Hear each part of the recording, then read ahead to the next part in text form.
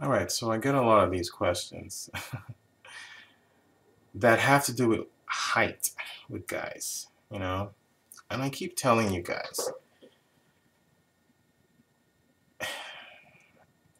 yes, on paper, women prefer taller guys, yes, but it does not mean that because you were shorter that they will not like you. When you go out there and you see people dating, what do you see? Do you only see girls with taller guys?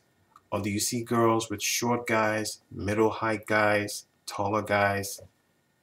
You see girls with a variety of guys, okay? Hell, you even see girls with guys shorter than them, okay? At the end of the day, what will keep a girl is what you have inside, your character, your personality, how you make her feel, how you make her smile inside and outside. You make her feel good, you have her, okay? So stop focusing on what is the minimum height for a girl. Don't focus on that. Focus on building your character.